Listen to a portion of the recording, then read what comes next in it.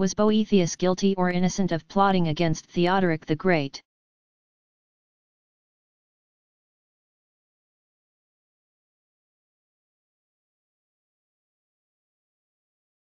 Boethius, 480 c. 525, was arrested for suspicion of treason after his correspondence with Constantinople was disclosed.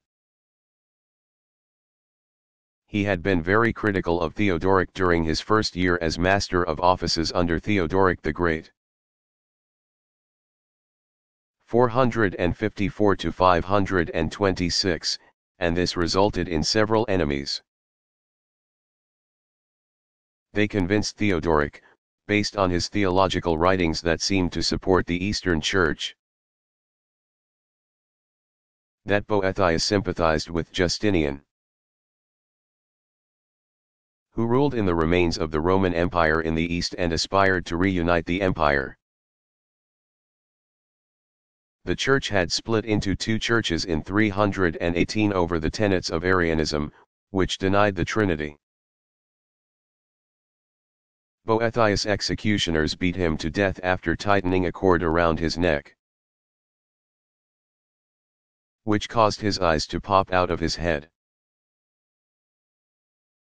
Theodoric later regretted this cruel death sentence, but soon after his arrest, Boethius had said, "Had there been any hopes of liberty, I should have freely indulged them. Had I known of a conspiracy against the king, you would not have known of it from me."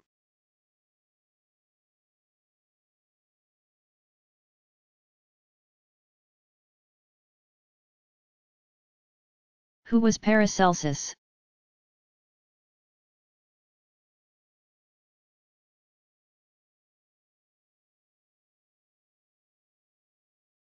Paracelsus was the pseudonym of Philippus Orolus Theophrastus Bombast, a.k.a. Bombastus, von Hohenheim, 1493–1541. His father was a medical doctor in Switzerland. Paracelsus traveled continuously after age 15 and studied medicine in Germany and Austria. He then traveled in Europe, combining surgery with his medical practice. Surgery was then considered a craft lower in status than medicine. So this was a significant risk for any physician. In 1516 Paracelsus became a medical lecturer at the University of Basel. After he cured the famous printer Frobenius.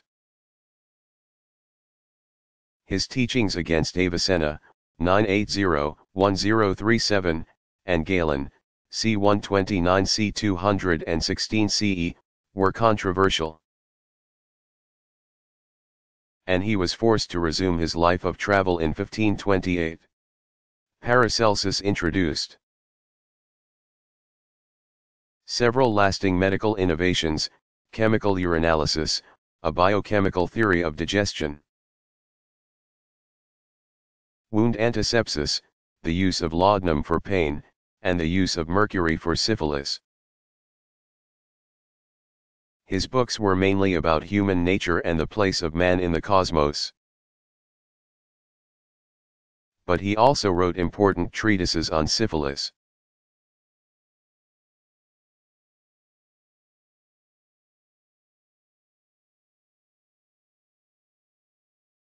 What did Augustine confess in Confessions?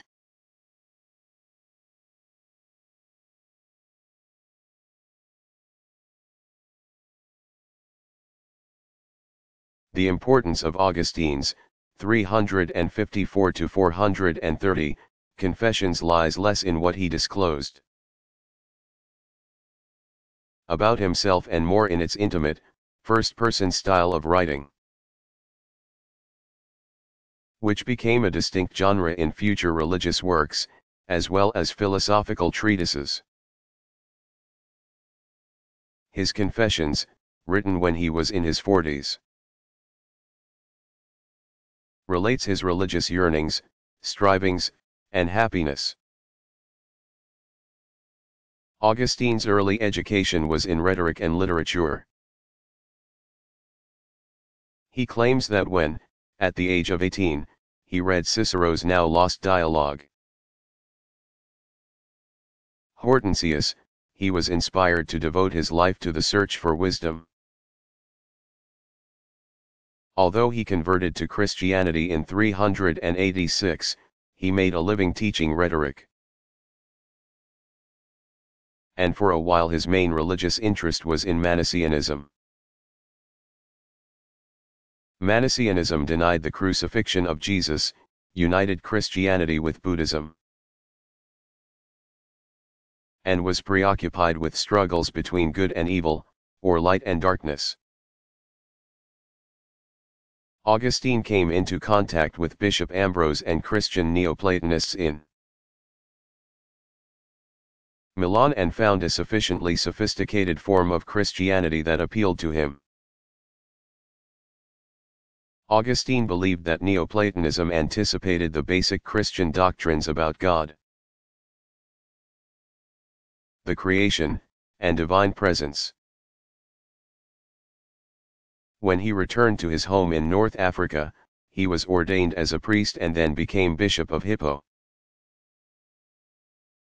He preached, traveled, and corresponded voluminously. In his scholarly and devotional activities, he came to believe that the Christian scriptures, particularly the Gospel account of the life of Jesus, were more important than the writings of philosophers. He concluded that more important than belief, which was an intellectual matter, was understanding, which began with faith. Believe in order that you may understand. Understanding required a vision of God.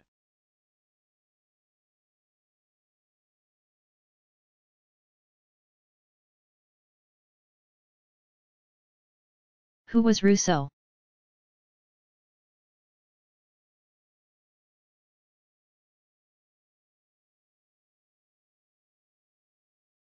Jean-Jacques Rousseau, 1712 to 1778, was an original political philosopher who may have contributed more than any other single person to the motivations for the French Revolution. He was, in addition, a highly creative novelist capable of gathering a reading public into a community that lived vicariously through his characters, some locking themselves up for days to sentimentally enjoy his latest novel. For these reasons, Rousseau may have been the first modern celebrity philosopher.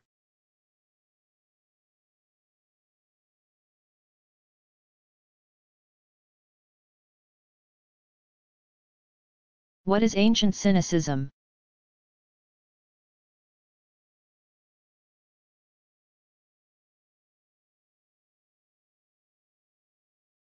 The cynics were eccentrics who chose to be outcasts rather than kowtow to social norms that did not make sense to them. Ancient cynicism was generally an attempt to reassert the importance of human nature as independent of society and custom. This was very different from our modern definition of a cynic as someone who is skeptical and tends to believe the worst about people.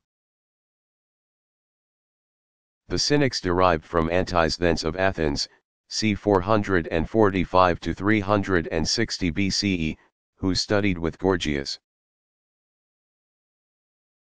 c. 485 to 380 BCE, and was a good friend of Socrates, 460 to 399 BCE. Even being present at his death, Antisthenes claimed to be proudest of his wealth, because, having no money, he was pleased with what he had. He thought that a virtuous person could always be happier than a non-virtuous one, and that the soul was more important than the body.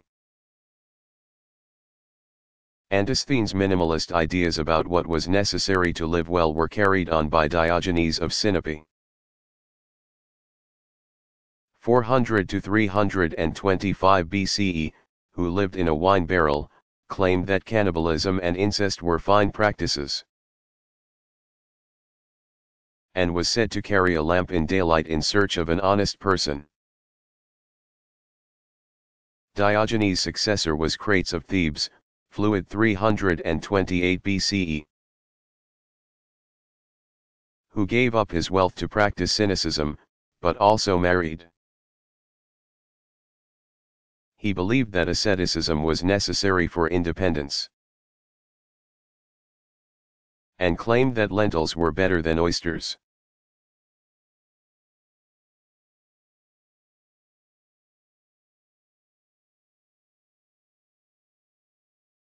What has been Arnini's philosophical influence?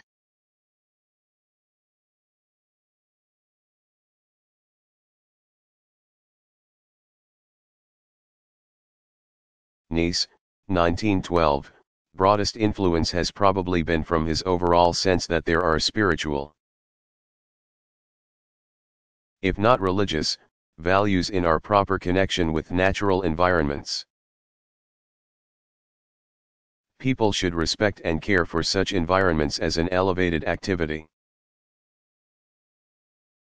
Many contemporary environmentalists, theoretical and practical, share Nice's intuition that human beings benefit from contact with nature and animals in deeply nourishing ways that cannot be duplicated by commercial forms of entertainment, or even human interaction. Acknowledgement of such benefits has led virtue ethicists such as Thomas E. Hill, Jr., 1951, to claim that how we treat non-human beings both reveals our own character and partly constitutes it. In contemporary environmental debates, another way of stating the deep shallow ecological distinction is via instrumental and intrinsic values. A being has intrinsic value if it is good in and of itself, whereas its value is instrumental if its good is what it is good for. This theoretical point is important ethically in thought going back to Immanuel Kant, 1724-1804, which distinguishes between categorical or absolute imperatives and hypothetical or instrumental ones. But whereas Kant thought that the only thing with intrinsic value is the goodwill of a rational creature, a human being, some environmentalists have extended intrinsic value to all living beings.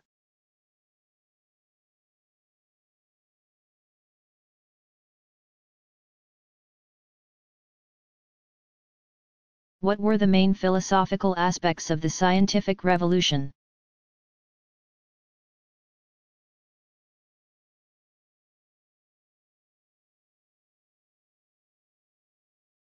From a purely philosophical perspective, given the strong influence of Neoplatonic thought in the work of almost all the natural philosophers, beginning with key Italian Renaissance thinkers, moving through Copernicus, and possibly culminating in Newton, the scientific revolution can be viewed as a sustained revolt against Aristotelianism back toward Platonism. But it is more complicated than that. Aristotelianism was directly associated with the power of the Catholic Church, which diminished as much for political and doctrinal reasons during the Reformation and Counter-Reformation as it did in philosophical circles. And, as it turned out, historically within both science and the philosophy of science. The revived influence of Neoplatonic metaphysics was relatively short-lived. by the Age of Reason, or the 18th century Enlightenment. An empirically based rationality and secular reason came to form the educated worldview in the West.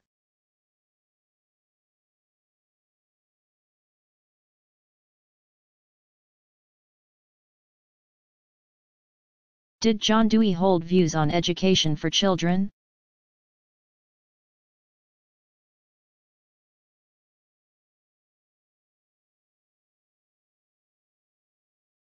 Yes, and some have considered this unusual in a philosopher. He was married twice and had 6 children himself and adopted 3. Although Dewey did not want to be known as an educator, because it would detract from his philosophical reputation. His contribution to education was at least as lasting as his philosophical innovations. When Dewey began to consider education, school children were expected to sit quietly and absorb information passively.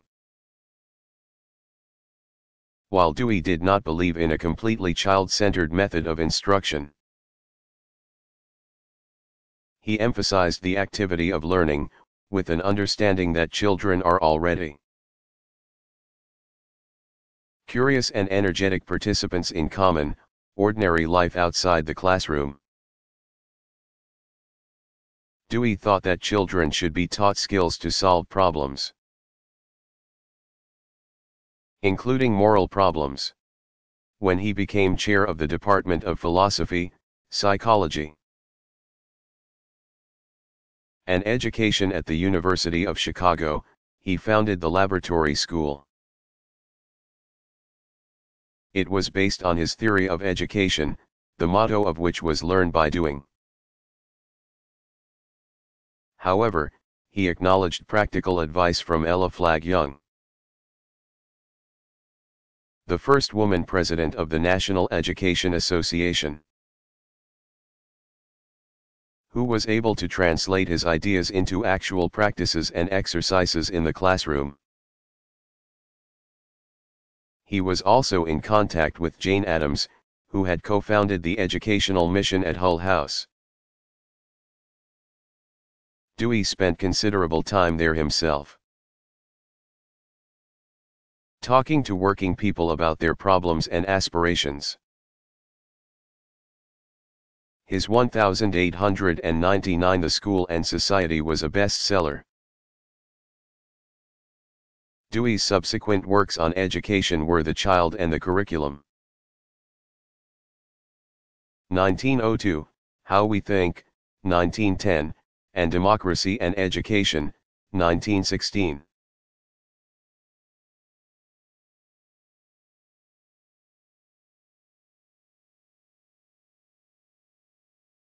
How were 19th-century German idealists different from Plato or George Berkeley?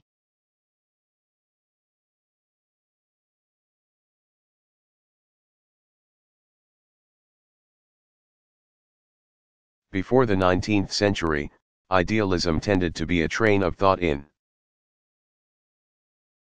individual writers who posited the existence of unseen entities and claimed greater reality for them than the things in the world that could be sensed. Except for Plotinus, 205 to 270, and other Neoplatonists.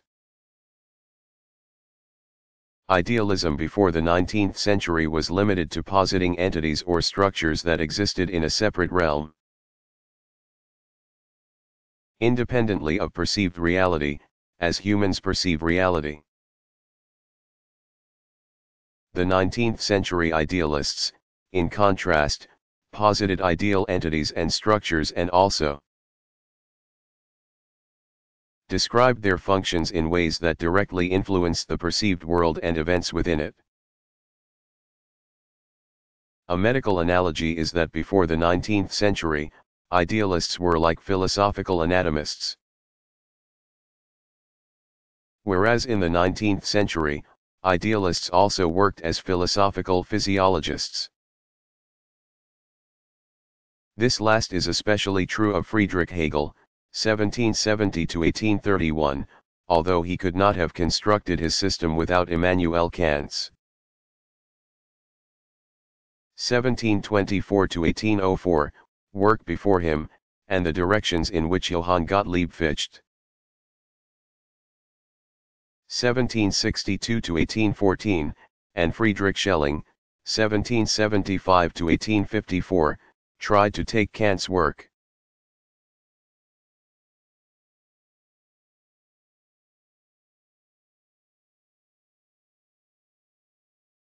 Why do some people consider Martin Heidegger to be an existentialist?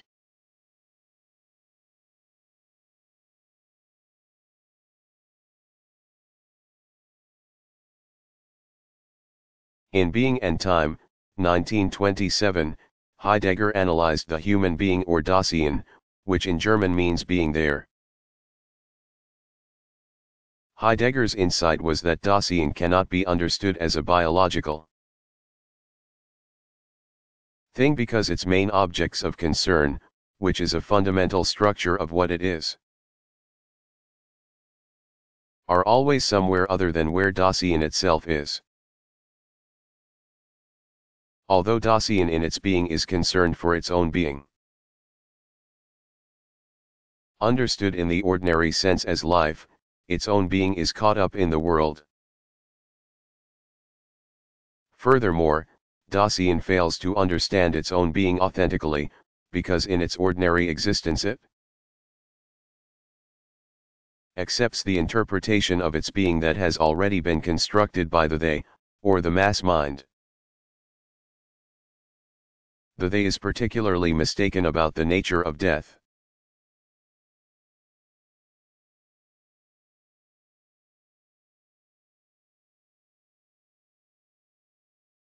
What happened to the founders of the St.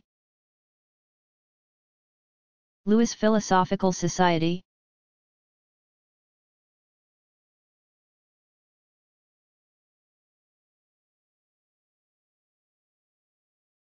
They went on to distinctive careers. Henry C. Brockmeyer, 1826 to 1906, set up a law office and was elected to the Missouri Senate. He composed the Missouri Constitution in 1875, became lieutenant governor, and was acting governor from 1876 to 1877. Then he moved farther west, lived with the Creek Indians, and attempted to get his translation of Friedrich Hegel's 1770 to 1831 Science of Logic, 1812, published, which he never did. He ended up whittling wood and making toothpicks, which he brought to St. Louis to sell. William Harris, 1835 to 1909, became a journalist and lecturer, head of the Concord School, and Missouri's first commissioner of education. Denton Jacques Snyder, 1841 to 1925, wrote more than 60 books, including the intellectual history of the St. Louis Hegelians. He taught from kindergarten to college level at the Communal University of Chicago, and set forth his Snyderian psychology in 10 volumes. Snyder's most famous work is the St. Louis movement in philosophy, literature, education, psychology, 1920.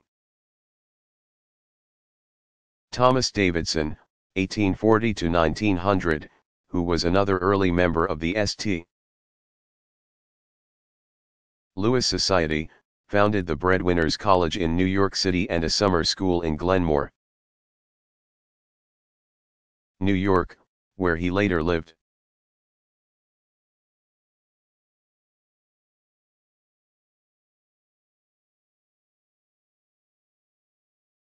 Did Asclepiadina suffer the same fate as Hypatia?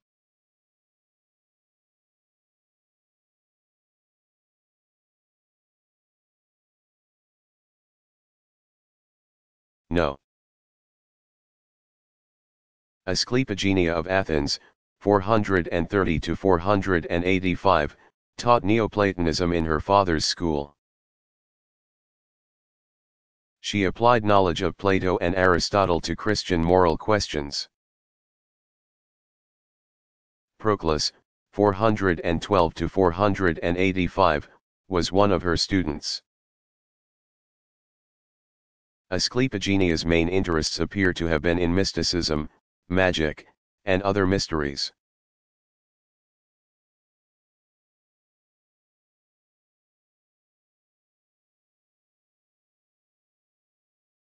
How can there be new philosophy?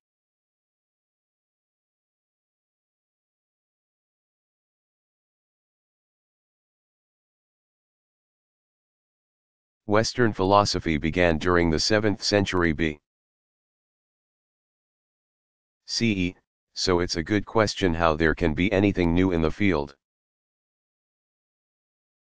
Toward the end of the 20th century, philosophy began a revitalization by adding fields and reconfiguring old problems. Some of the subjects added had originated in philosophy, developed as other disciplines, and then returned to philosophy so that philosophers could sort out the real intellectual issues.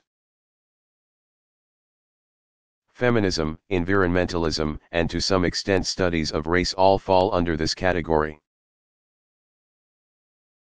As does cognitive science and new philosophies of psychology and biology. Post-structuralism, or deconstructionism, which is also known as postmodern philosophy, always was considered philosophy in Europe, but it has only recently been recognized as such at philosophy departments in American universities. So-called other philosophies from Latin America, Asia, and Africa have also begun to achieve recognition in the United States. There has been a revival of pragmatism, too. Brand new on the horizon is experimental philosophy. There is, in addition, a new philosophy of biology, philosophy of film and television, philosophy of technology, and philosophy for children, not to mention the new Mysterianism.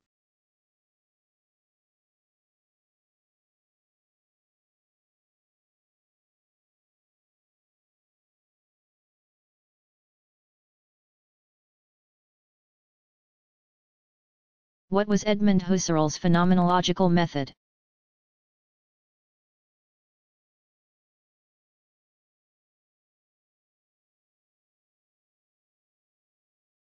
Husserl thought the task of the philosopher was to perform an empirical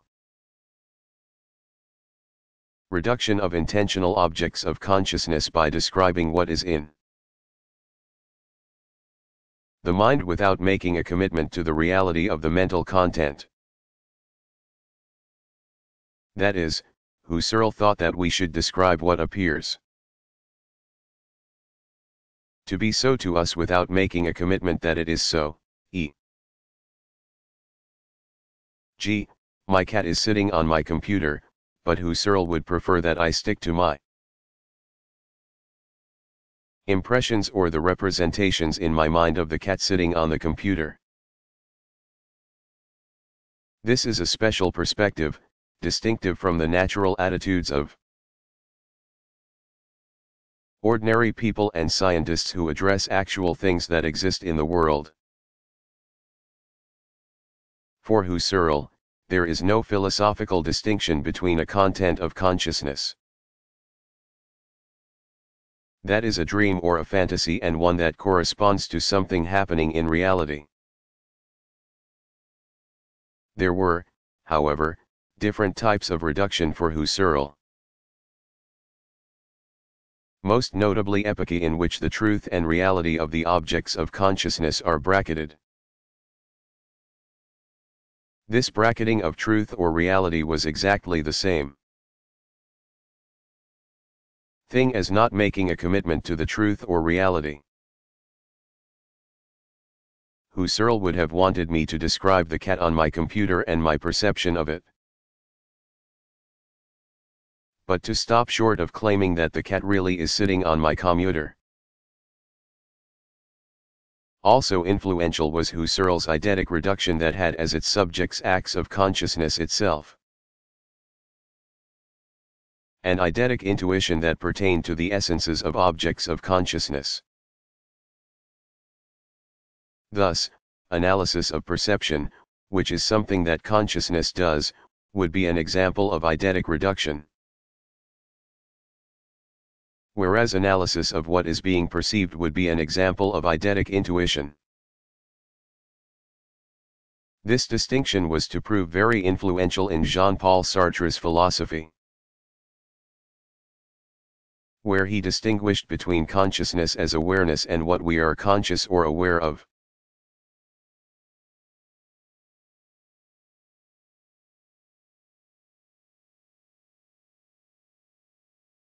What was Bentham's principle of utility?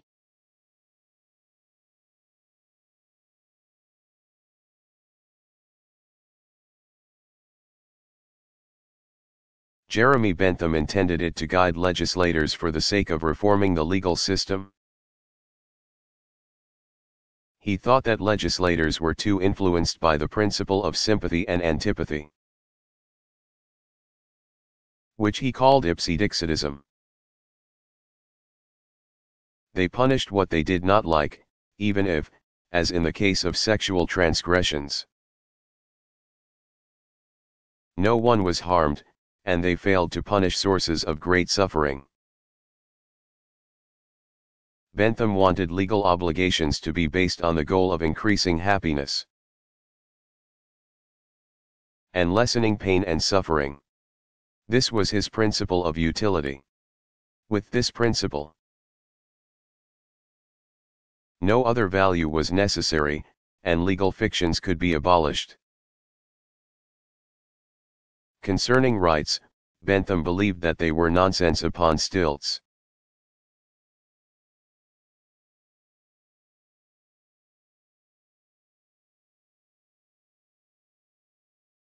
Who was Friedrich Engels?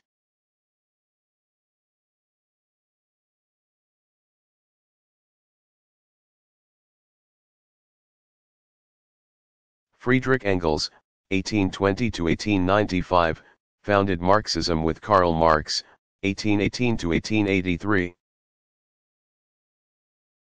In addition to the Communist Manifesto, 1848.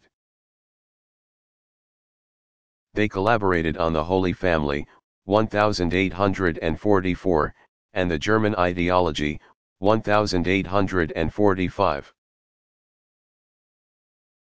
Engels' The Condition of the Working Class in England, 1844. Described the suffering in the lives of workers at that time. Engels also published Socialism, Utopian and Scientific, 1880, and Anti-Düring, 1878. In the Dialectics of Nature, 1883, Engels related historical materialism to natural science and claimed that there were universal laws of nature and thought. Engels' greatest contribution was a presentation of Marx's ideas in more accessible and popular formats and terms. Engels' father was a textile manufacturer, and the young Engels worked at his mill in Manchester, eventually owning it. Engels helped Marx financially throughout his life and also supported his children after Marx died. He edited Marx's Das Kapital after Marx's death.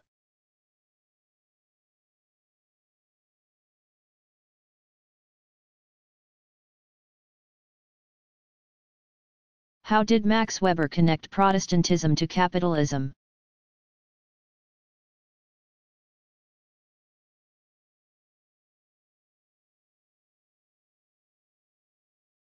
Weber observed that capitalism required investment, which itself required an excess of money over what was needed for existence. He believed that such saving was a form of asceticism encouraged in Protestant churches that valorized work and devalued enjoyment of the results of work. Weber noted that other religions dominated in societies that were not capitalistic. Weber called the mental process that made capitalism possible rationalization,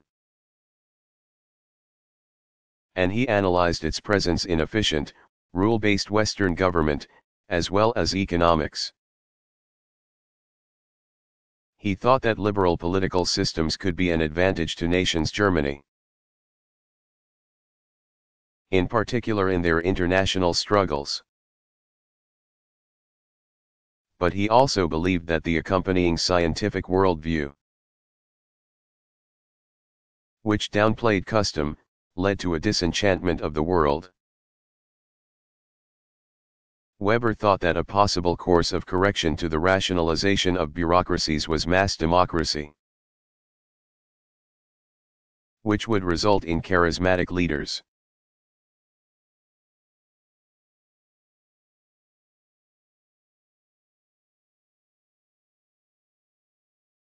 Was Immanuel Kant only interested in the foundations for knowledge of the physical world?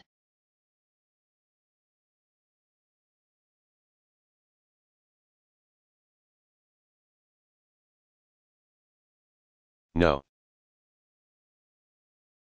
In addition to what Kant held to be man's universal awe for the starry heavens above, he addressed the moral law within as a subject of practical reason.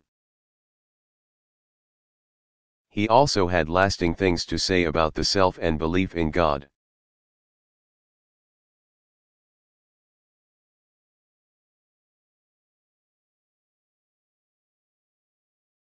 What happened to Henry David Thoreau's hut?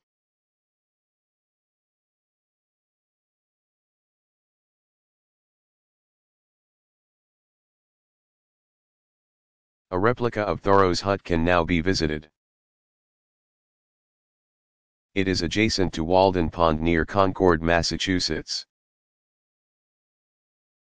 Visitors can also walk around that 3-mile circumference, across which Thoreau wrote that he liked to have big conversations with his guests. But none of this is the real thing. After Thoreau left his hut to stay at Ralph Waldo Emerson's, 1803–1882, house, it was moved around Brooks Clark Farm as a structure for storing corn. It was finally placed in the northwest pasture of the farm to memorialize Thoreau and left there until 1867. Although the windows were gone by then. In 1868, the roof was taken off to cover a pig yard. And in 1885 the floor and some other wood from the hut were used to make a shed off the barn. The remainder of the hut was then taken apart to replace planks in the barn. Others say that these boards were used to remodel the farmhouse, to build a broad community and support democratic social interactions through writing and public speaking. But both Thoreau's privileged love of nature and the pragmatist's more common touch represent a cultural sea change from much of the thought discussed in the salons, drawing rooms, and formal church-like architectural settings of Europe.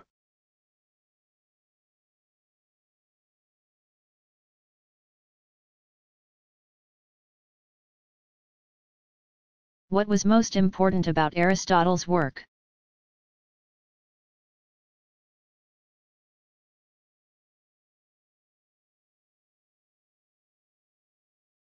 To encourage the development of certain knowledge, Aristotle produced a theory of the rules of correct thought in his development of syllogistics, a form of logic that dominated the field until the modern period. Regarding science, Aristotle's theory of causation was meant to show how things could come into existence and change, without reliance on Plato's idea of a more real but hidden world. Aristotle, furthermore, advocated and practiced observation and classification in all fields. Aristotle's sense of ethics was also more down-to-earth than Plato's. He believed that happiness was an appropriate and universal goal for human beings and that it could be attained by developing and practicing virtues, which were inclinations to behave in certain ways. Unlike Plato, Aristotle did not have an idea of a utopian form of government, but rather claimed that government arises naturally from organizations of families, clans, and villages. The purpose of government, according to Aristotle, is to support individual well-being and self-sufficiency. While Aristotle agreed with Plato that the arts were a form of imitation, he showed that they did not necessarily falsify reality, because they could be about universal human truths, rather than mere distorted copies of actual people and events.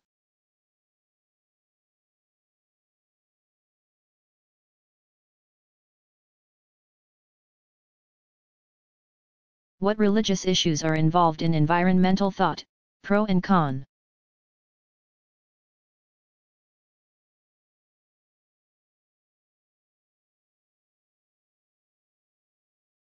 Some of the critical perspective derives from a Christian view embedded in Western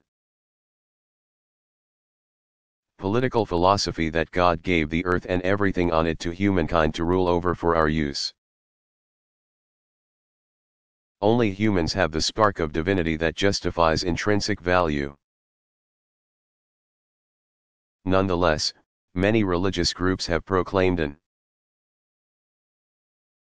obligation of benevolent stewardship over parts of the earth.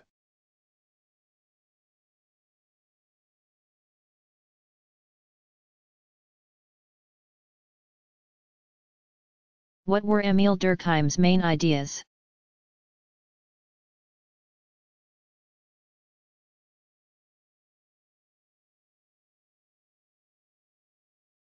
Durkheim thought that the horde, or non-organized group, was the simplest kind of society. And he analyzed existing tribal societies as having developed simple methods of social organization from their recent horde past. Social complexity was an evolutionary process, and in the societies of his day, Durkheim addressed the problems attending their complexity, such as individualism and dissolution of older forms of solidarity. Because modern societies were based on divisions of labor,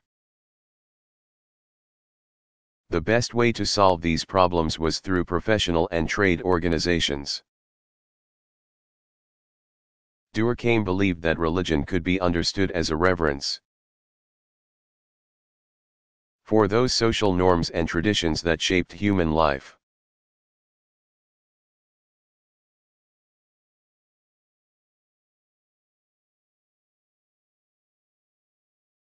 Was Christianity the only religious influence on philosophy after the ancient period?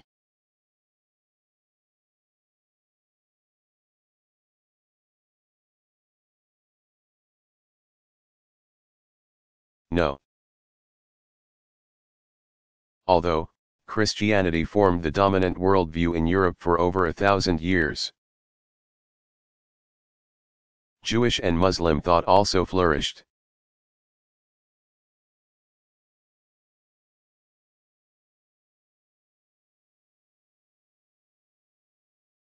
What was William Whewell's theory of induction?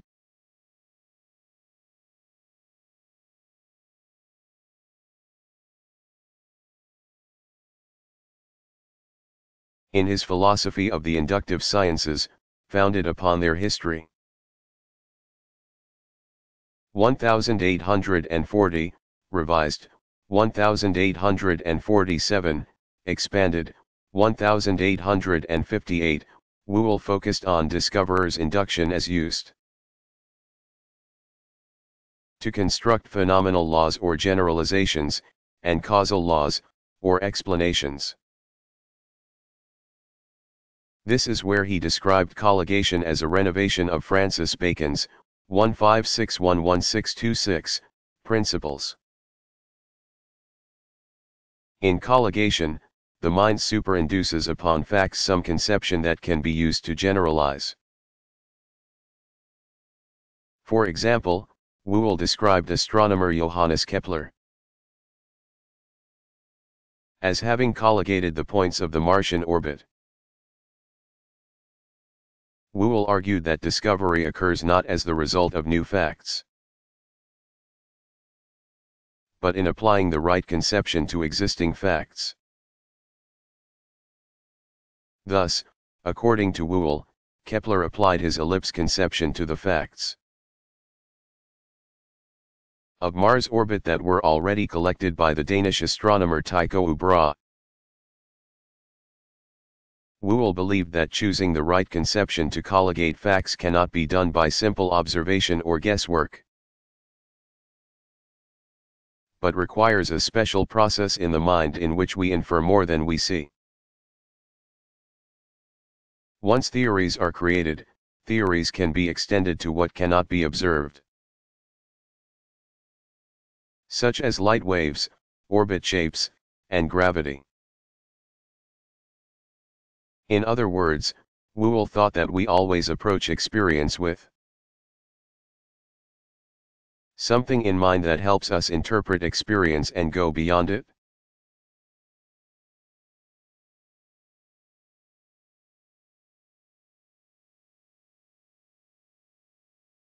How did Ptolemy's view of the solar system become the accepted theory?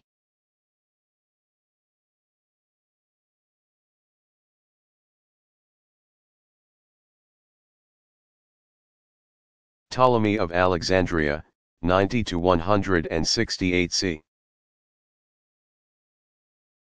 Using observations and existing written work between 127 and 151 CE.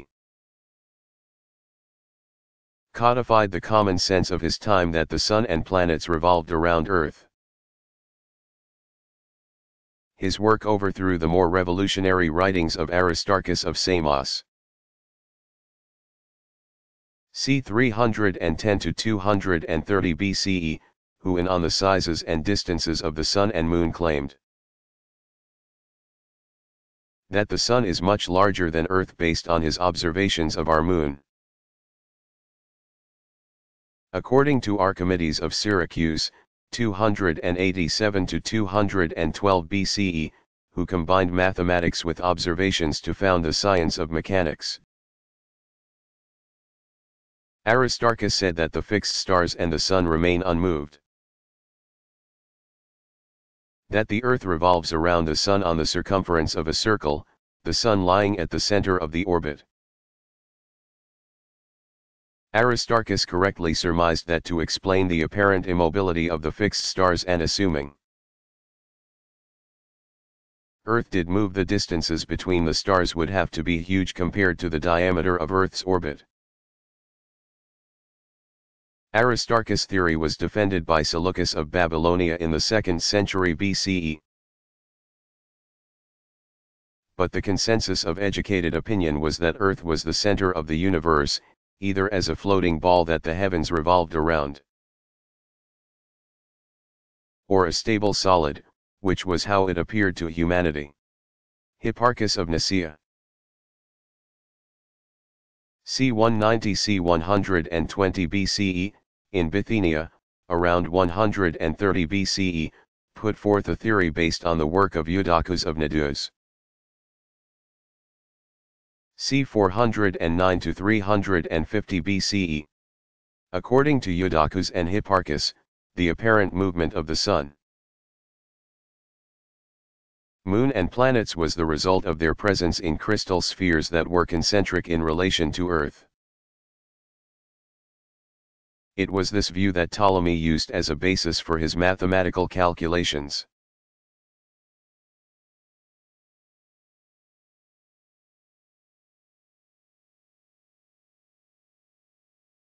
How have second-wave feminists addressed gender?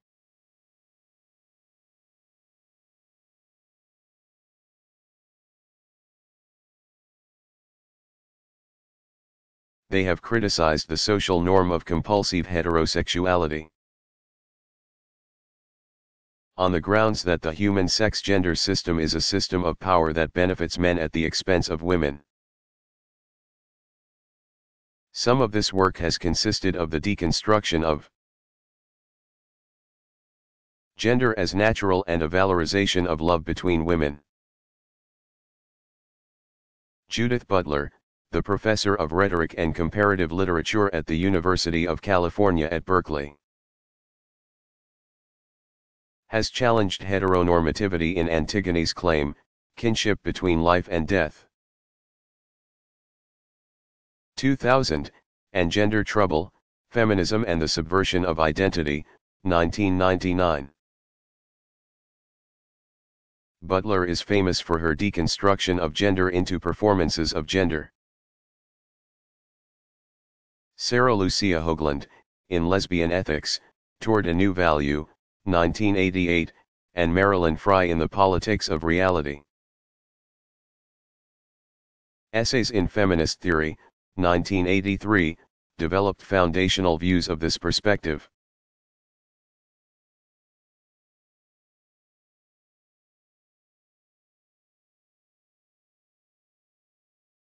What was the Bloomsbury Group?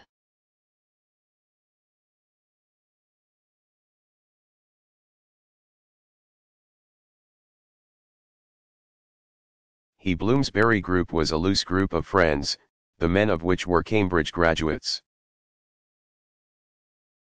They met in the evenings for drink and talk at the house of author Virginia Woolf's sister, Vanessa Bell.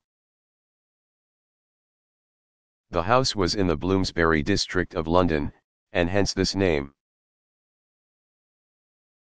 Its initial members, before 1910, were, the novelists E. M. Forster, Mary McCarthy, and Virginia Woolf, economist John Maynard Keynes, the novelist, biographer, and critic Lytton Strachey, and the painters Duncan Grant, Vanessa Bell, and Roger Fry. All were close or intimate friends long before they individually became famous. G. E. Moore, 1873 to 1958, served as an intellectual ideal and mentor to the group. He was particularly revered by the others for his Principia Ethica, 1903, and the model of clarity he provided for all intellectual work. Above all, the Bloomsbury members were inspired by Moore's idea that art and friendship have intrinsic value. They are good in themselves and serve no higher purpose.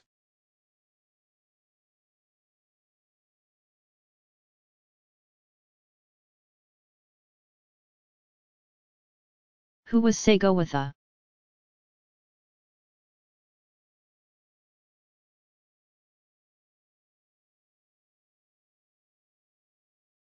Segowitha, or Chief Red Jacket, 1757 to 1839, gave many speeches on the problems posed by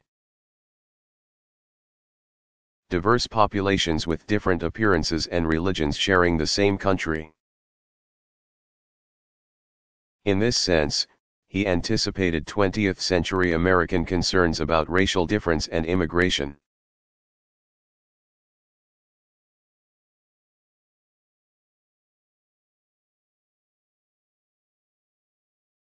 Why was John Locke important?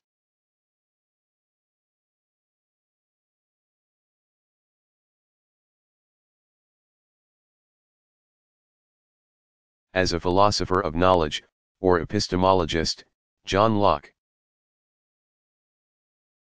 1632 to 1704, sidestepped the metaphysical problems raised by René Descartes, 1596 to 1650, and offered a theory of the mind and its capabilities that grounded modern ideas of education, psychology, and philosophy of science. Locke's political views about democratic government and individual rights were foundational, not only for the modern British parliamentary system, but also for the basic principles of the U.S. Constitution. His idea of natural law persists in practical political theories to this day.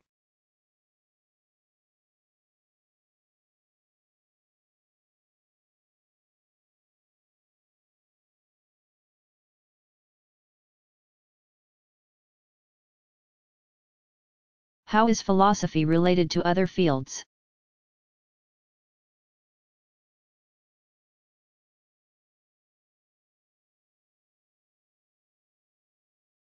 Philosophy is now a subject in the humanities within the college curriculum. Its primary purpose is to study and develop systematic habits of thought that will enable students to recognize and evaluate their own life choices and understand the society in which they live. Because so much of philosophy focuses on ideas, beliefs, and values, it is rather easily connected to literature and projects in contemporary cultural criticism and analysis in other fields. Toward the end of the 20th century, philosophers began to apply their work to other fields. For example, via medical ethics and business ethics. The relevance of philosophy also increased as philosophers added feminism, environmental issues, and questions about social justice to their curricula.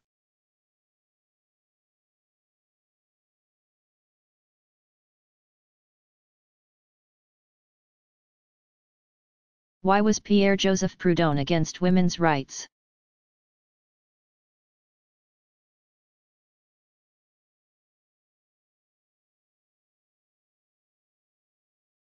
In his Pornocracte, 1875, Proudhon argued that if women were allowed to vote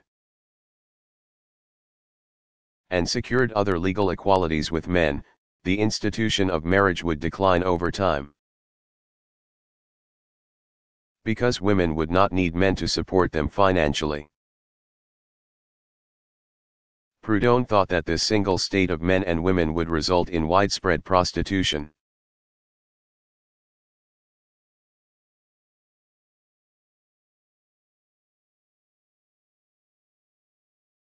Did Thomas Reid have his own ideas, in addition to saying why the empiricists were wrong?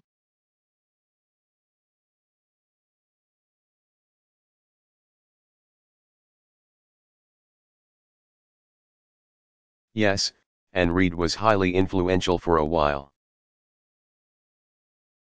Although he is often overlooked as an Enlightenment philosopher, he lectured at King's College, Aberdeen, and held the chair of moral philosophy at Glasgow. His main publications were an inquiry into the human mind on the principles of common sense, 1764. Essays on the intellectual powers of man, 1785, and Essays on the active powers of man, 1788. After rejecting the empiricist representative theory of knowledge, Reid developed an intuitionist theory of knowledge in terms of mental faculties. Reid thought that we have innate powers of conception and conviction. There are first principles that we can identify by their early appearance: universality, and irresistibility. We could not deny an irresistible principle. For instance, sensations are operations of the mind that, together with impressions made on our sense organs. Cause are conceptions of primary and secondary qualities. A sensation of smell thus suggests that there is a quality in the object causing the sensation. In analyzing vision, Reid reasoned that the data are received on the round surface of the eye, but processed within it. He concluded that visual space must have a non-Euclidean geometry of curved space. He was about a century ahead of his time in postulating non-Euclidean geometry. In addition to faculties of perception and memory, Reid posited a moral faculty resulting in conceptions of justice or injustice that may differ, depending on different people's conceptions of the same action. He also posited active powers, leading to action, according to principles of action. When Reid spoke of powers in this way, he seemed to mean capabilities in the mind. The principles of action were animal principles, such as appetites and physical desires, and rational principles that include understanding and will.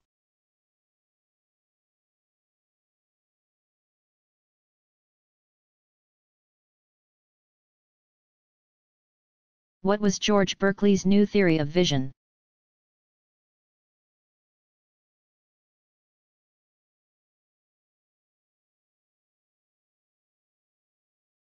Berkeley, like René Descartes, 1596–1650, sought to account for the perception of distance.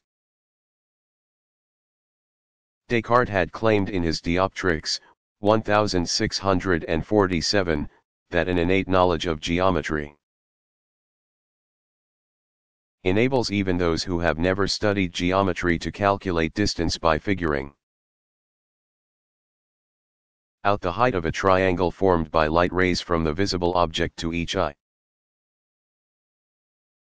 Berkeley built on Irish natural philosopher William Molyneux's, 1656–1698, claim that distance, as a length from the object to the eye, cannot itself be seen. Berkeley reasoned that since what is seen is a two-dimensional object, its relation to distance is contingent, dependent on sensations in the eyes, and associations in the mind between what has been touched and what is seen. These associations depend on past experience. The overall result of Berkeley's reasoning about how vision works is that visual perception is an active, learned process. He also claimed, against John Locke, 1632–1704, that there are no general ideas common to both sight and touch.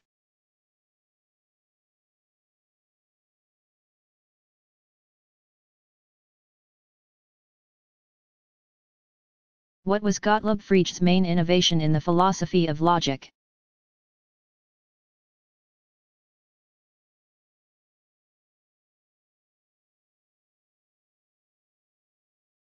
Frege treated predicates as functions and subjects as arguments. Thus Socrates is mortal becomes function mortal is applied to argument Socrates.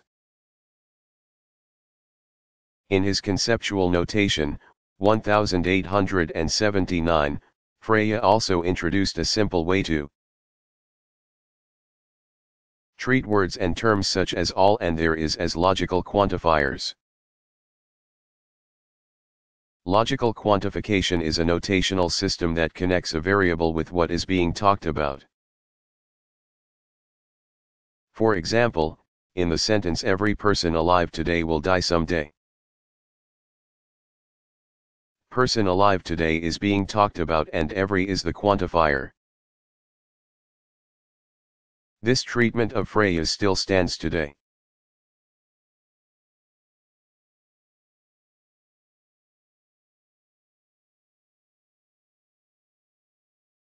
What were the main original ideas that were important to Johann Gottlieb Fichte's philosophy?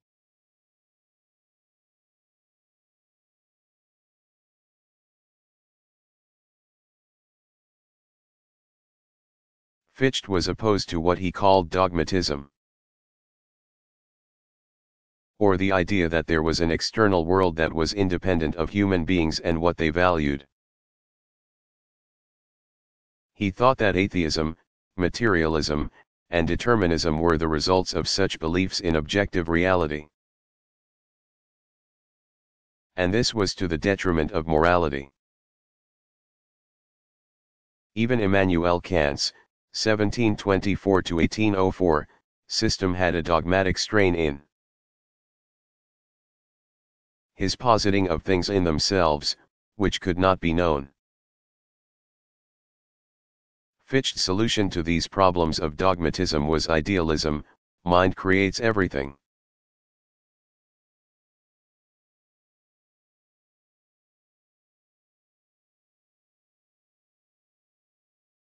What was Reichenbach's theory of logical empiricism?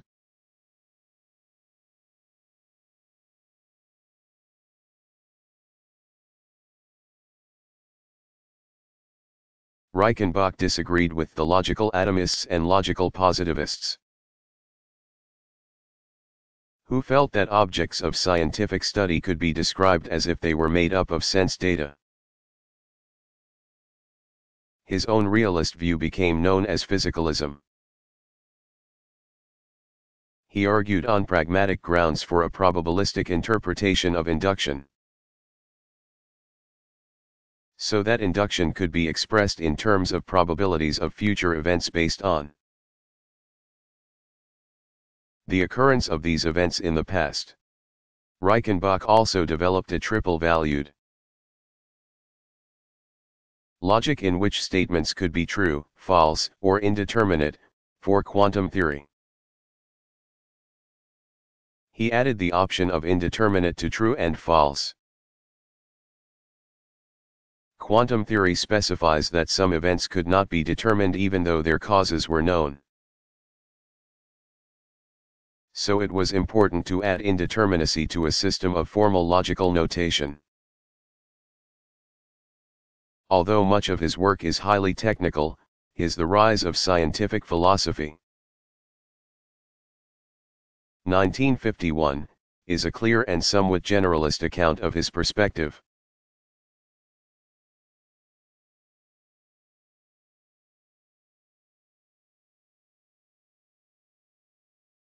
What are the distinctive methods of postmodern philosophy?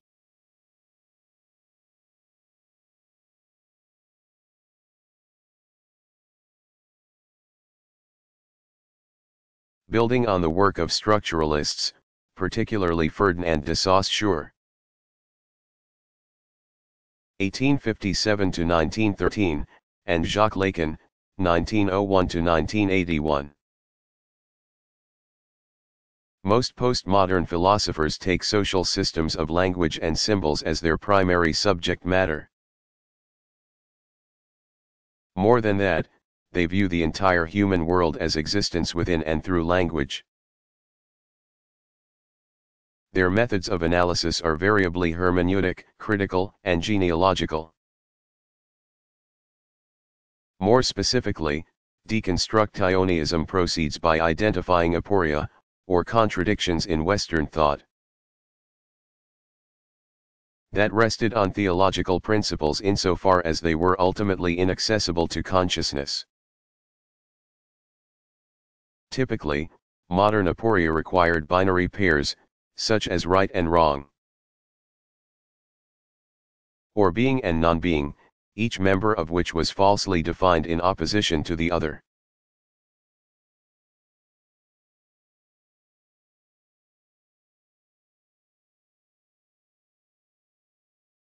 Who was Karl Marx?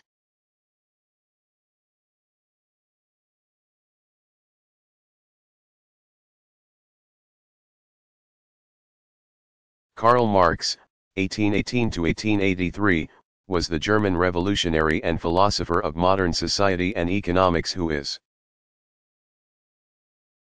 most often credited with having founded communism and socialism as political movements and systems of thought.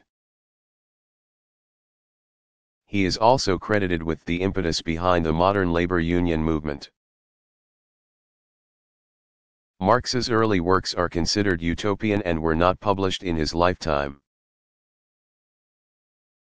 His magnum opus is Das Kapital, Capital, released in 1867, 1885, and 1894. Although the Communist Manifesto, 1848, that he wrote with Friedrich Engels. 1820 to 1895, is less hypothetical and more accessible to the reader.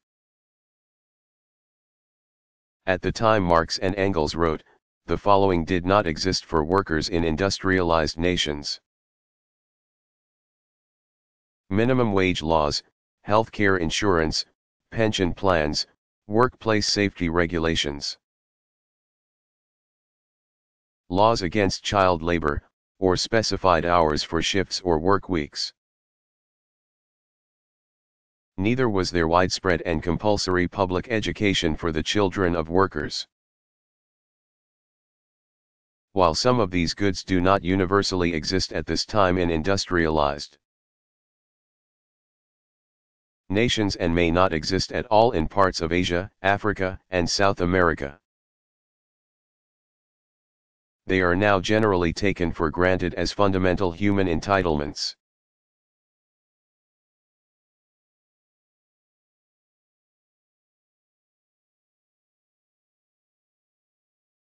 What is occasionalism?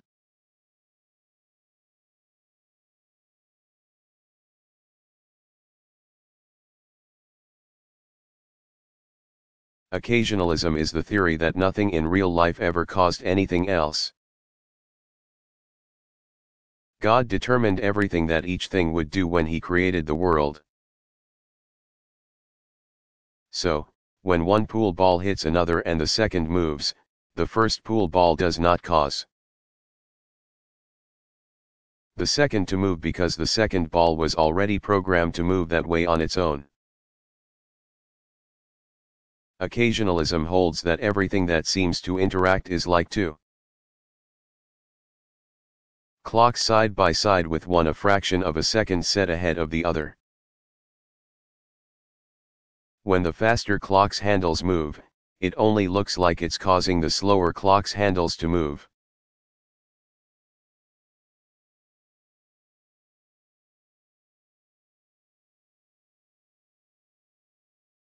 Who are some Dark Ages philosophers who came after St.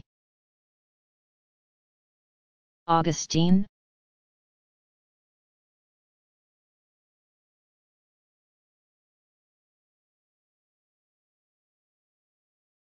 After St.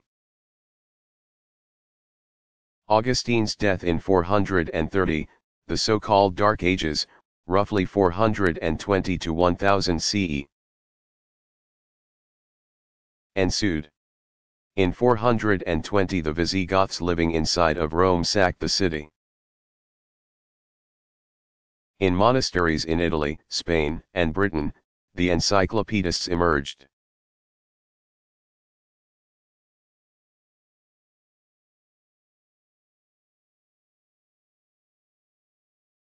Why was Thomas Reid important?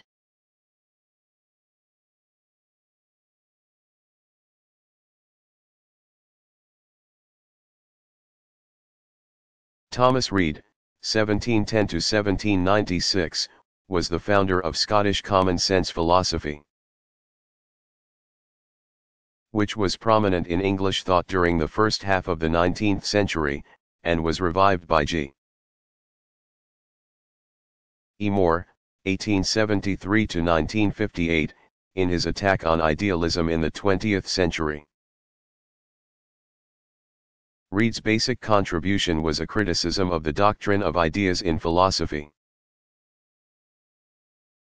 which in his own time was famously deployed by David Hume, 1711 to 1776.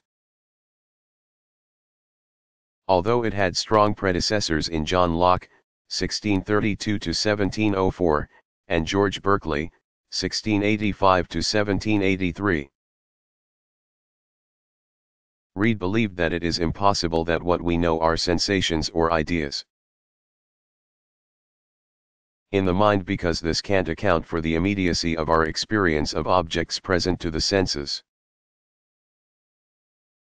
Motion, or our experience of our own selves.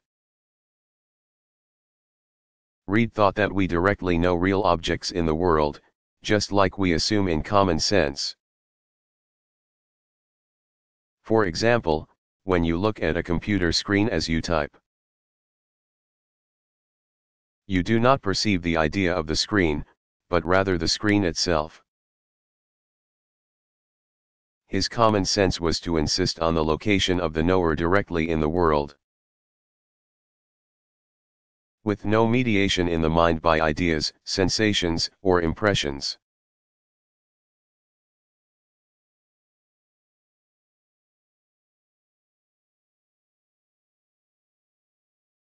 Who were the main early modern philosophers?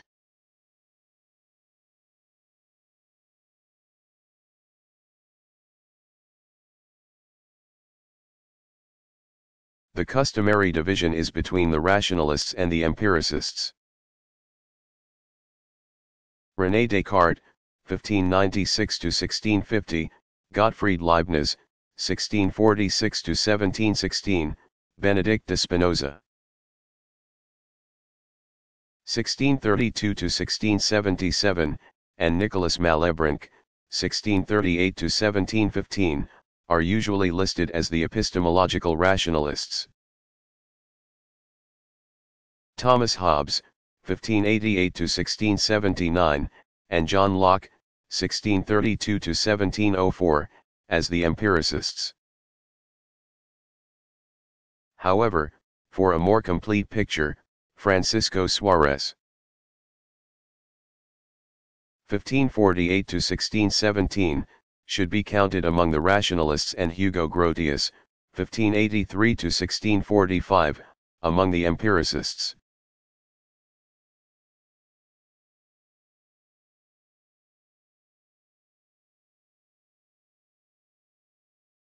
What has medicine got to do with the history of philosophy?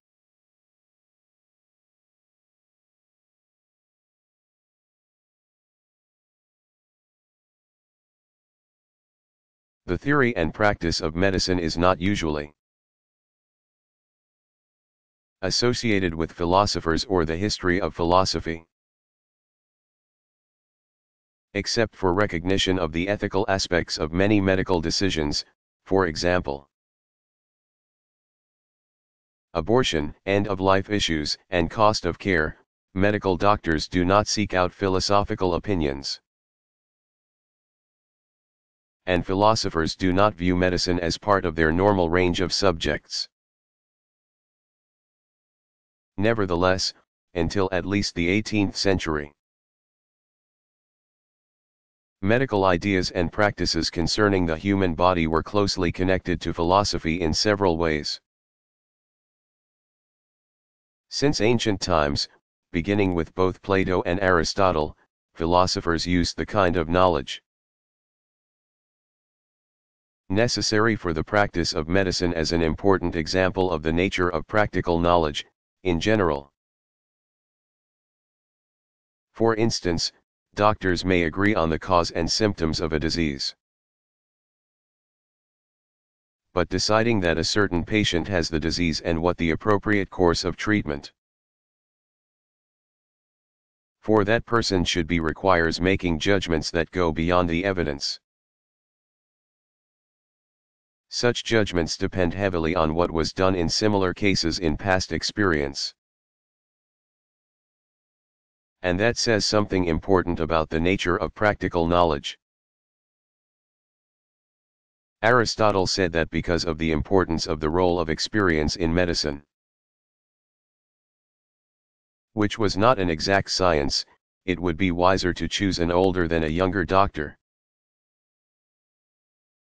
In Aristotle's time there was awareness that medicine had been part of philosophy during the pre-Socratic period. Beginning in the medieval period, especially in Islamic culture, many philosophers had practical training as physicians and were employed as doctors to their patrons. That practice was also common through the Renaissance and early modern period in Europe. Another link between medicine and philosophy is that, as educated thinkers, philosophers have always had ideas about the human body and its functions, which in their scientific aspects have come from the medical views of their times. Philosophers have also maintained an interest in human emotions and thought processes, based on theories developed by psychologists and their predecessors before the science of psychology existed.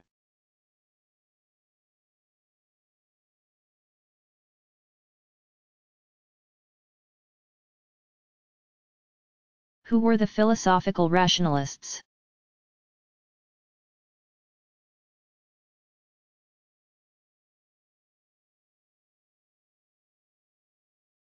The philosophical rationalists believed that there was a priori knowledge about the world,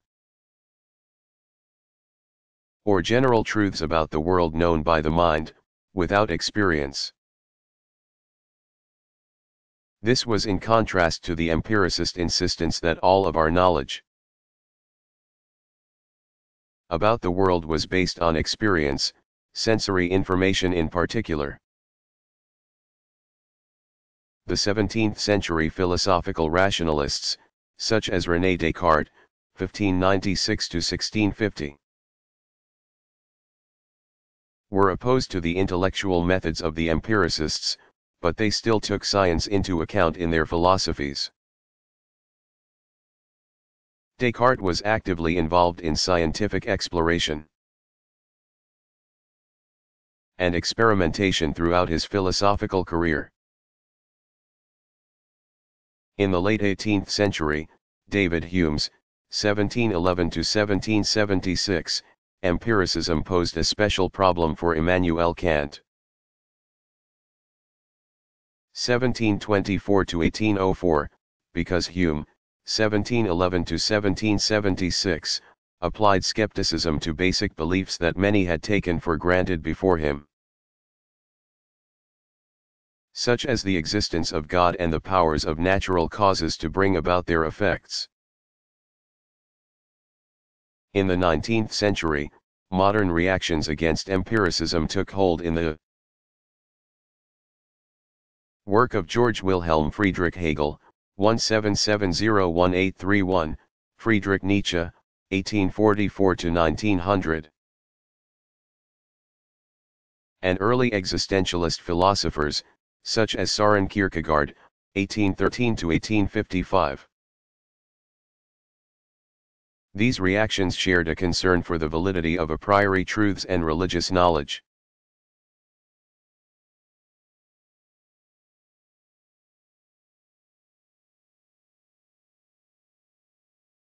What did Hume have to say about the self?